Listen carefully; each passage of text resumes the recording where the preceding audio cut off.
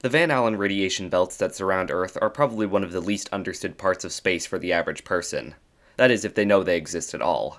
For some reason, a myth has been widely circulated online that the Van Allen belts are these deadly zones of radiation around Earth that nobody can cross through, and also because of that, the moon landing was fake. I'll say that right here that all of that is completely false. The Van Allen belts, despite what you may have heard, are not immediate death traps to kill everyone who passes through them. Even if you don't believe the Apollo missions are real, which they are because they are impossible to have been faked, SpaceX sent the Polaris Dawn mission straight through them a few months ago, and the crew was fine. But anyways, with the conspiracy stuff out of the way, what are the Van Allen belts really? Well, they won't immediately kill everyone who goes into them like some people like to suggest. They are still somewhat dangerous. So what are they and how do they form? And most excitingly, what can we do to get rid of them? There are two main Van Allen belts, the inner and the outer. They're about 400 to 36,000 miles away from Earth, though sometimes a third belt can exist before fading away after a few weeks. This is because the Van Allen belts are made of electrically charged particles trapped by Earth's magnetic field. Earth's magnetic field deflects particles like the solar wind from hitting the planet, which significantly lowers the amount of radiation we experience on the surface. But a lot of these solar wind particles, which are electrically charged, get caught by the magnetic field, which is also charged and trapped around Earth. The particles in them range from electrons to protons to the nuclei of helium atoms. So these particles can be harmful in large doses. If they were all hitting Earth, we'd have a problem, which is why it's good we have a magnetic field. Because of all this radiation, satellites orbiting near or in the belts have to be shielded, or otherwise change their orbit to avoid the thickest parts of the belts. What's more, the particles in these belts can get as hot as 35,000 degrees Fahrenheit or 20,000 Celsius. So how does anything, let alone human spacecraft, survive entering these belts? Because of one important factor. Yes, the Van Allen belts have electrically charged radioactive particles in it, but it is extremely sparse. The density of particles in the Van Allen belts is only marginally higher than the vacuum of space. So it doesn't matter how hot or dangerous the particles are if you aren't hitting them. It's the same reason it gets colder when you go up a mountain. The air is still just as hot as it was at lower elevation. But the thing is, there's less air, meaning you're being hit with less air particles, and less heat is being transferred from the sun to the air to you. The air also expands, which cools it down. So mountains feel a lot colder than they otherwise would. It's the same in the Van Allen belts. Temperature is just the measurement of how fast particles are moving. The Van Allen belt particles aren't hot in the sense they're emitting a lot of heat. They're hot in the sense they're moving very fast. They're being hit by particles so rarely, it just doesn't matter. The Van Allen belts are completely harmless if you only remain in them for a short period of time. The Apollo missions only spent a few hours in them, and so did Polaris Dawn. There wasn't enough time for enough particles to hit the spacecraft to cause any problems. There just isn't enough stuff up in the belts to damage anything on short timescales. It doesn't matter how fast or deadly or radioactive the particles are if they aren't hitting you. So the real danger that comes with the Van Allen belts is just spending a long time in them. If the Apollo missions had spent several days or weeks inside the Van Allen belts, then they would have had a problem. That's why satellites need to be shielded from them. They don't usually change orbits, they mostly stay at the same altitude. So some satellites are just constantly exposed to the belts, and even though particles are so rare in them, it eventually adds up over years. That being said, the density of particles in the belts does fluctuate. If there's a solar storm going on, for example, the sun can shoot a lot of particles towards Earth that get caught in the belts, making them far more dangerous for a short period of time, like for a few days.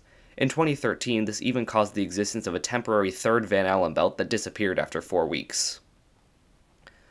So, all in all, the Van Allen belts on Earth are harmless. They're full of trapped radiation, but there's so little of it that it doesn't matter, and as long as you're quick, you can pass through them completely unharmed.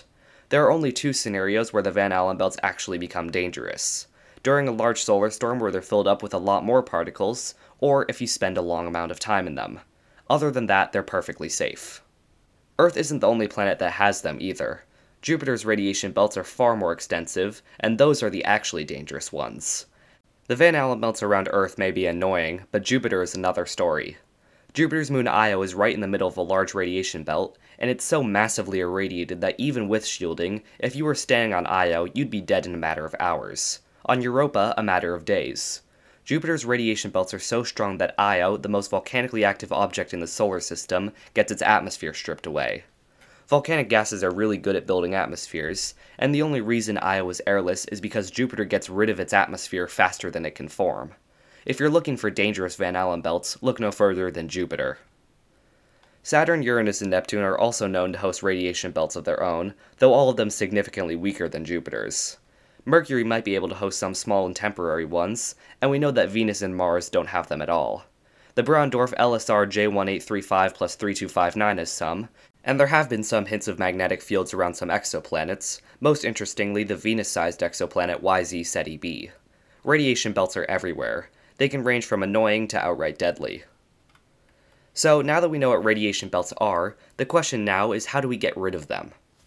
Earth's Van Allen belts, despite being pretty tame in comparison to the other planets, are still a pain for space exploration. Apollo had to take a trajectory to put them through the least dangerous parts of it. Satellites need shielding, as I've already mentioned. All of this adds risk, complexity, and cost to our space missions. We can't do the science we want to do around Jupiter because its radiation belts are so strong they fry our sensors. Juno has to take a highly specific orbit around Jupiter just to avoid them, and Pioneer 10 nearly just stopped working when the radiation belts were 10 times stronger than predicted. It would be best if we could get rid of them. And there actually are several proposals for draining the Van Allen belts of their particles and making the space around Earth and other planets much safer. In 2002, the high-volt or high-voltage orbiting long tether was proposed. Essentially, it's just creating a 62-mile or 100-kilometer long tether, which would be both electrically charged and uninsulated. It would be deployed from a satellite on a slightly elliptical orbit to reach the entire belt. A power supply would then be used from the satellite to electrically charge the entire tether. The voltage from the tether would then deflect the particles in the belts, causing them to be ejected out of them entirely, to either go out into space or harmlessly burn up in Earth's upper atmosphere. Essentially, High-Volt proposes a way to dissipate the Van Allen belts, making them significantly safer over time. This could, in theory, reduce the amount of radiation present in the belts by 99% within just 2 months of deployment. There's also a concept to broadcast very low-frequency radio waves into the belts from Earth, which would scatter and eject particles from the belts. This wouldn't require a satellite and could be done on the ground, which is a nice advantage, though it is difficult to get radio waves like this through the atmosphere. You could also just have a satellite do it, but it would require a lot of energy. But I can't find any numbers as to how much would need to be broadcasted or what its final results would be. Of course, humans could not only drain the Van Allen belts, but also increase them. In 1962, when the US detonated the Starfish Prime nuclear bomb in space, which created an explosion so large it was visible clearly in Hawaii, 900 miles away, it created an artificial ring of electrons around Earth, making the Van Allen belts more dangerous. Should a large-scale war happen in space where nukes are used, that is something we'll need to be concerned about, and knowing how to remove dangerous particles in the Van Allen belts is a good start. However, it's not currently known if there would be any unintended consequences to draining the Van Allen belts. From what we can tell right now, there wouldn't be, but we can't really be sure until we try. Earth's magnetic field protects us, and messing with it might not be a great idea. But assuming there aren't any risks involved, there really isn't a reason why we shouldn't remove the Van Allen belts. As far as we can tell, they're nothing but a pain for satellites and human exploration, and the cost to remove them might be justified. They are refilled over time, so we wouldn't need to do this over and over, but it might be worth it. Though because the Van Allen belts around Earth really aren't as dangerous as they've been made out to be, it might be worth just living with them instead. But this also isn't limited to Earth. If we want to send humans to Io and Europa, for example, it might be a good idea to bring radiation belt draining satellites with us so our crew doesn't die of radiation sickness within hours. It'll also allow us to do things like orbit Io and Europa directly with robots, without the risk of their circuits being fried. Jupiter's radiation belts are actually significantly dangerous to humans and spacecraft, so getting rid of them would be ideal.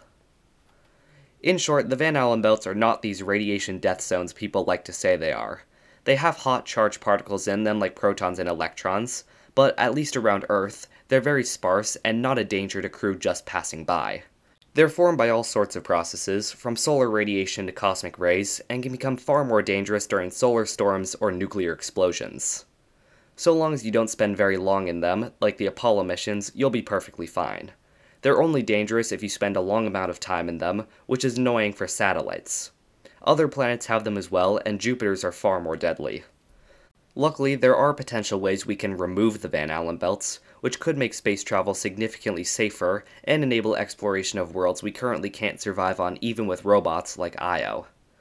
Who knows, maybe in a few decades we'll live on a planet that, due to human technology, no longer has radiation belts around it. Until then, the Van Allen belts will remain essentially just a nuisance we'll have to live with, though they are pretty interesting to study. Thank you for watching. If you enjoyed, check out my other videos about space and space colonization.